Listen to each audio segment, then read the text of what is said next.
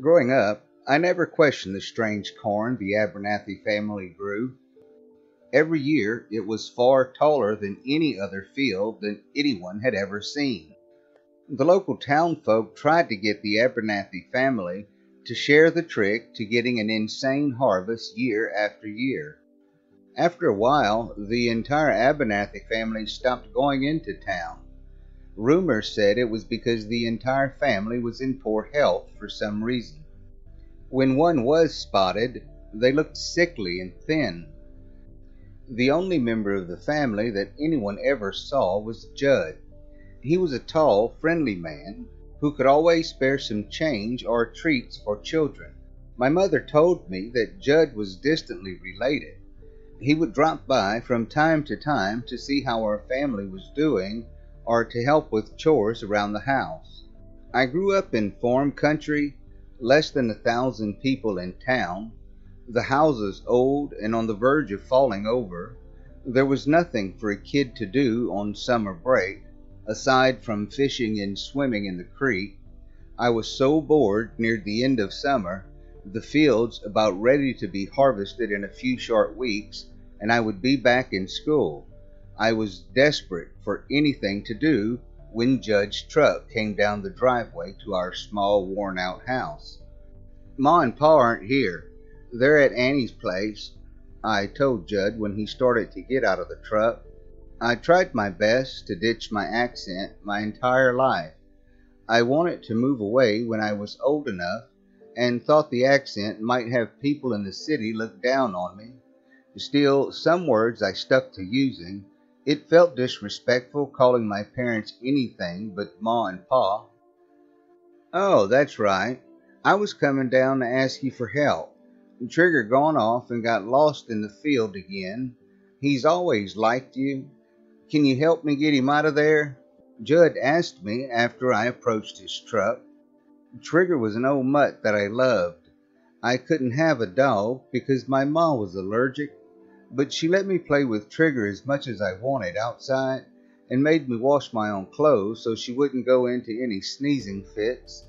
He was a good dog, but up there in years, being half blind meant he might be trapped inside the cornfield forever if someone didn't help him out. "Yeah, sure. I got nothing else to do." I nodded and climbed inside the other side of his truck. Judd bought chocolate bars to share. They half melted in the sun, but to a kid who barely got any sweets, they tasted just fine. The roads hadn't been repaired for years, so we bumped along the road to the old Abernathy place. Pulling up the long driveway, I saw an old woman sitting on the porch. She didn't even look over at us. I know I should respect my elders, but she gave me the jitters just staring off into space like that. For a while, we called Trigger outside the cornfield, while the old woman sat so very still, not looking at us. She might as well be deaf if she didn't react to the ruckus we made. "I think we gotta go inside and get him," Judge said finally. I agreed. We couldn't get lost if we stuck to the rows and the corn. After all, you just need to walk in one direction long enough, and you'll get out of the field eventually. I let Judd lead the way, showing where he thought he'd seen Trigger earlier. The corn was so tall, I strained my neck trying to see the top when we started to walk along the rows. I knew I was short, but even a full-grown man would be dwarfed by this corn.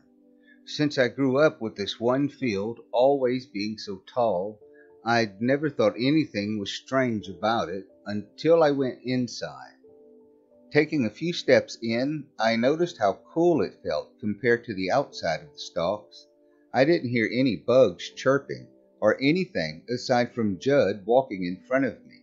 Sometimes we tried calling for Trigger again while looking to see if he left any tracks for us to follow. I kept walking, calling out every once in a while. We'd gotten pretty far inside the field when I heard a noise. I froze, trying to listen for the sound again. I thought it was rustling somewhere just beyond my line of sight. "Did you hear that?" I asked, staring off into the corn. Judd stopped to listen for a while, When the sound didn't come again, he shook his head. Must have just been the wind. "How old are you going to be this year, Ty?" Judge asked me after a few minutes of walking again. 13, I answered back without a thought of why he was asking. Judge sometimes just asked questions for the sake of talking. "Well, that's a good age.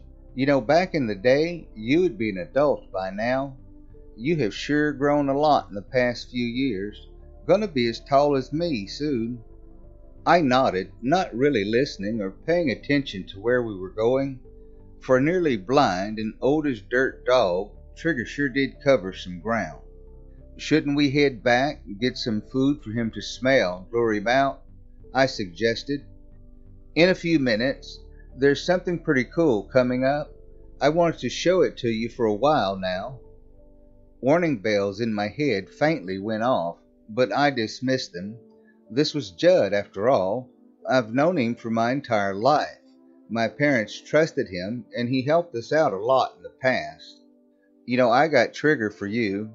I heard you wanted a dog, so I adopted him from the old Kelly farm. He'd gotten too old to be a good farm dog, and I stopped them from just dumping him off on the side of the road. I thought if I had him, you might spend more time with me."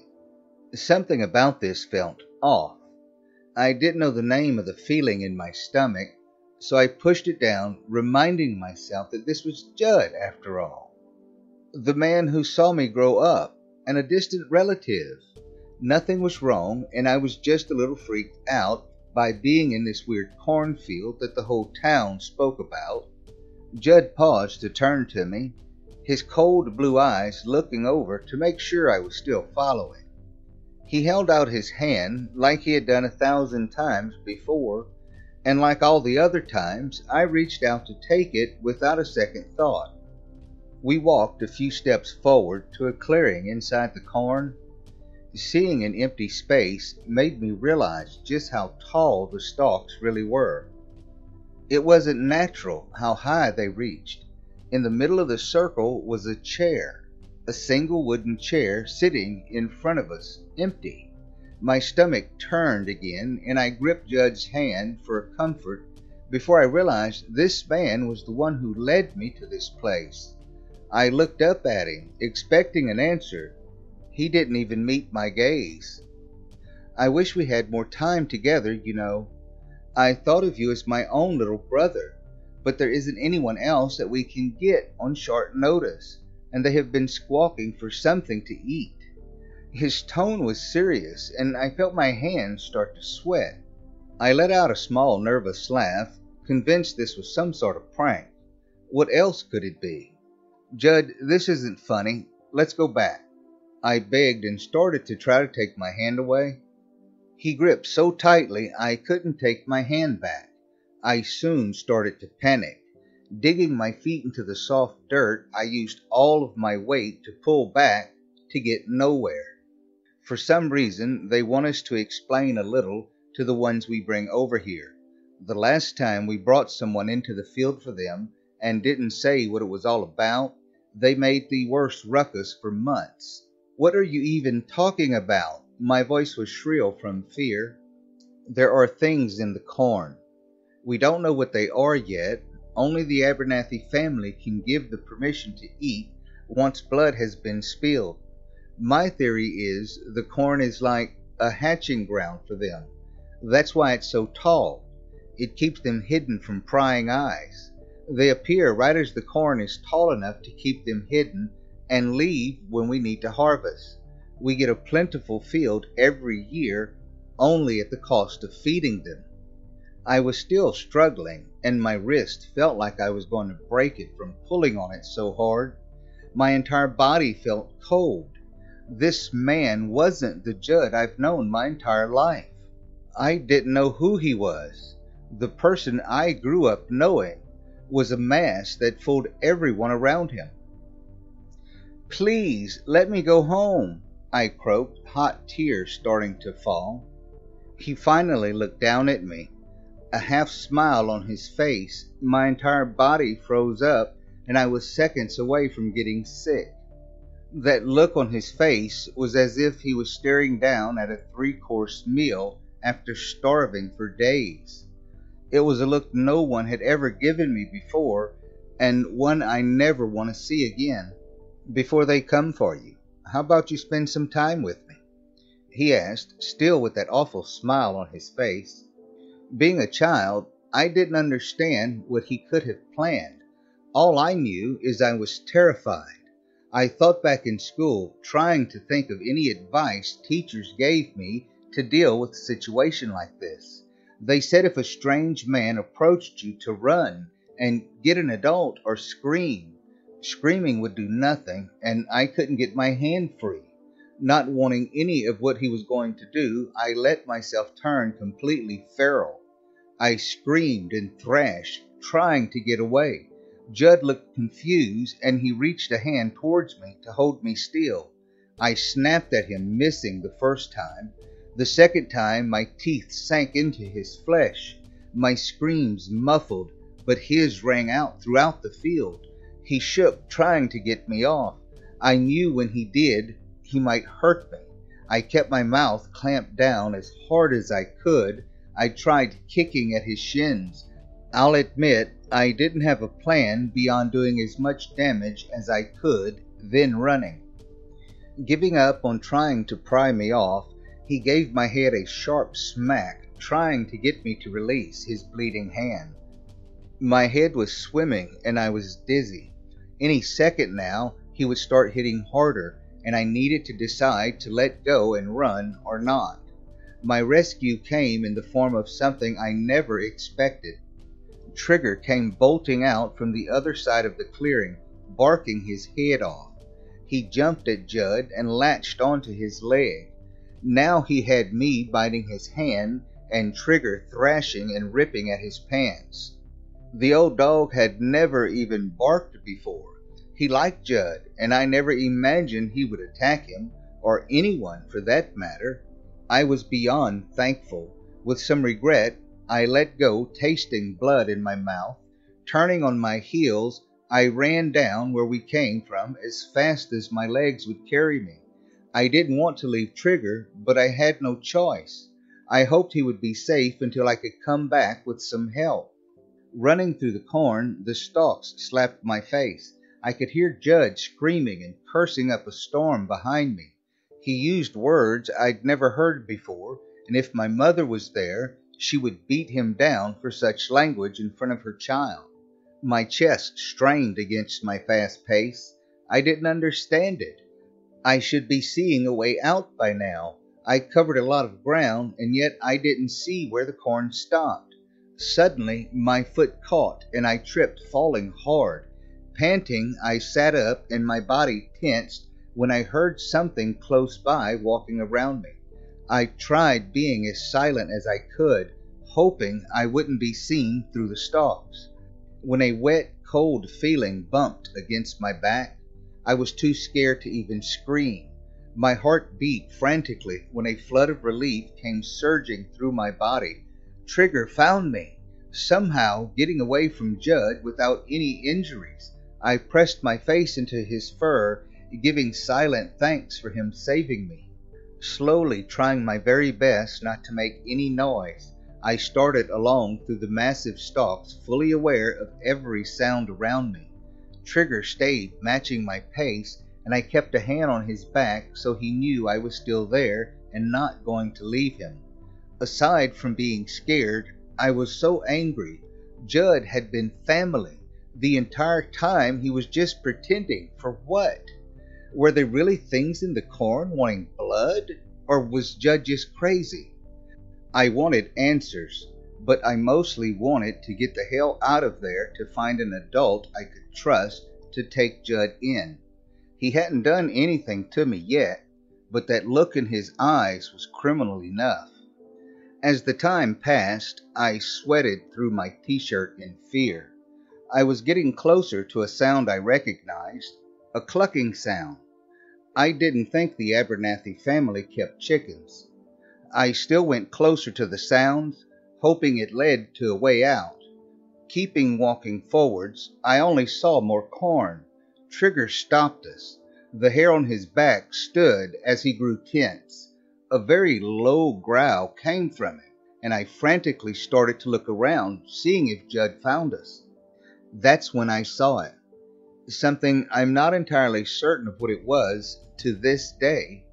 Judd wasn't lying. There was something in the corn. This thing was massive. Somewhat hidden in the stalks, it was a dark red, so dark it was nearly black. It darted a few feet away from me, back and forth into the field. At first, I didn't think I'd seen anything. The stress was getting to me, and I was just imagining things, until I looked over my shoulder behind me, and then looked up. Staring down at me was a pair of red eyes belonging to the biggest bird I've ever seen, and yet it wasn't a bird. A sharp, powerful beak looked as if it could crack bones. It was bird-shaped, but birds were simply not that big. It wasn't as tall as the corn, but it still was nearly triple my height. It was the same deep red color as the one I'd briefly seen. The sunlight reflected off of its feathers, giving them an oily shine. I swallowed, trying to wet my dry throat. The thing moved its head around, looking at me. I was too scared to even move. Finally, it raised its head towards the sky and opened its beak, letting out a deafening screech that sounded like a horrible mixture between a train horn and a goose. Some of the same sounds joined it, coming from all sides around me. There wasn't just one of those creatures, and Judd did say they were hungry. To make my luck so much worse, he found us. I stood shaking, looking up at the massive bird creature when movement caught my eye. I saw him limping towards me. He was injured, but all hope still left me. I couldn't escape him and these birds. There you are. Christ, you really shouldn't have run. Now that they found you, all they got to do is say the word. You just needed to stay in the clearing with me. I would have needed to feed you to them at some point, but at least you could have lived for a few hours more. Even being surrounded by monsters, Trigger was brave enough to growl. That got some of my strength back. I glared at him, hating him for planning on feeding me to these birds. Looking at his bloody hand, I wondered if I could outrun him injured. I couldn't outrun these bird creatures if he decided not to chase after me and told them I was fair game. Then an idea came to me. I looked up again at the massive dark creature. It met my eyes. Both of us were thinking the same thing. Judd said that only his family could tell these creatures to eat, and we were related in some way. It was worth trying. You can have him, I told the creature, looking over at Judd with hate in my eyes. His face grew pale. He took a few steps away from me, realizing what I'd just done. Shaking his head, it was his turn to be too frightened to speak. He raised a hand in front of himself, as if it could protect him from what was going to happen. Slowly, more and more of those creatures came. Despite their size, they moved silently through the field. Judd was surrounded, and none of them were looking in my direction. The moment before those massive creatures bolted forward to claim their meal, I turned away, unable to watch. I heard the sounds, though. He screamed for a few seconds, then a gurgling sound before horrible ripping and crunching. As I kept walking, those monsters squawked and screeched out to all others hidden in the corn. I found my way out after a long while of walking.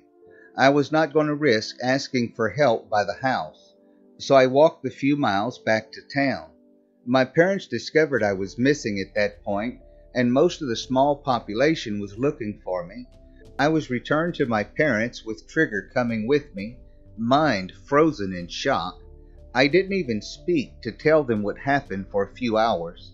When it did all come out, it came in heavy sobs. My parents were unable to make sense of what I was saying through the tears, other than Judd took me to the cornfield and he was dead. For years after, I was never able to tell them the full story.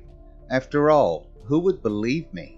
I fully planned on moving away the moment I could from that horrible small town. A year before I moved, someone else must have figured out what that family was doing. I never heard of any deaths or missing people, but the corn still grew tall every year. That family was still feeding those creatures, and I couldn't do anything. No one knew who it was, but someone set fire to the field. The blaze ripped through the corn, burning everything to the ground. Other farmers had their property untouched. The fire only remained on the Abernathy's land. I was so glad to see it. Then, the start of summer, just before I left, I looked at the property for the last time.